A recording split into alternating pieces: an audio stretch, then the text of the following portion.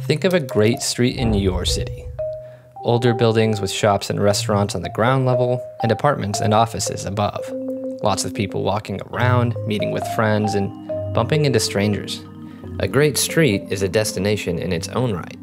Yet in most cities, streets like these have become outdated. You'll need a car to get to where you're going. Once you pick up on it, you can realize how a city's design can really change your life, and how it influences everything from a city's vitality to housing costs, even crime. But how did we get to a place where so many American city streets are bad? To figure out how American cities got this way, you need to go back to the 1920s and 30s, when the modernist planning establishment began tightening zoning regimes that neatly separated commercial, industrial, and residential building. The stated purpose of zoning laws was to prevent nuisances and pollution where people lived, but also to guide developers to build and buyers to live in the single-family home, widely viewed by city planners as incubators of the ideal American family. To do this, city governments carved out wide swaths of city land and confined them to single-family homes, typically restricting residency to one family. And this presented some major problems. So when you zone something for single-family homes as opposed to multifamily homes, it has the effect of making housing units more expensive. That's economist Sandy Ikeda. And he says that one of the main effects of single-family zoning was to lower the availability of low-income housing. I mean, very simply, it's more complicated than this, but if you have a lot which can accommodate one big house, let's say for 4,000 square feet, if you could divide that up into 4 smaller units of 1,000 square feet each, the individual units could be sold or rented out at a lower price. Take a look at this zoning map of San Francisco, with the single-family zoning colored in red.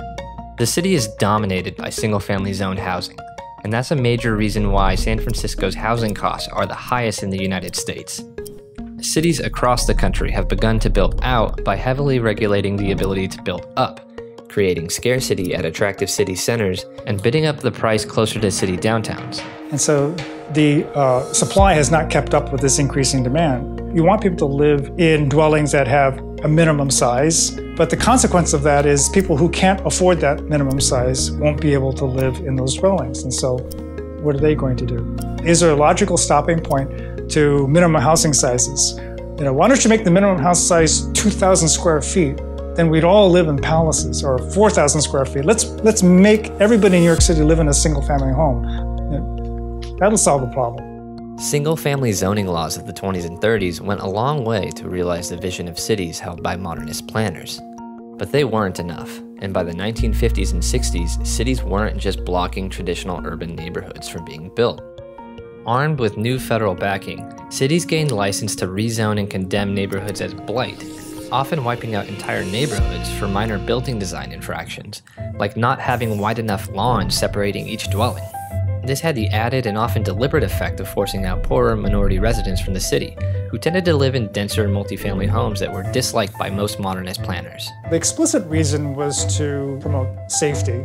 Later on, many of these zoning codes were used to segregate populations, either explicitly by race or by cultural backgrounds. In place of these neighborhoods, the modernists favored further single-family home building, but they also favored long, wide streets and narrow sidewalks, with the goal of reshaping American cities around the automobile. They would erect massive civic centers and plazas, sometimes with the primary goal of achieving architectural aesthetic, often forgetting the people they were architecting for. And this is when the modernist planners drew a challenger. A real rebel that everyone points to, and rightly so, is Jane Jacobs. Uncredentialed and mostly self-trained, Jane Jacobs was a renegade to the status quo in city planning. Who in 1961 published her great book called The Death and Life of Great American Cities, the opening sentence of which is, "This is an attack on urban planning." According to Jacobs, the modernist planners failed to see the city at street level and saw cities only from their maps and dioramas. She started going to some of these places inspired by modernist urban planning and realized they're not being used by the people the way that the designers had intended them. In fact, many of them were not being used at all. The response she got was something like, well, you know, people are too dumb to know how to use this. Or she thought, this is crazy.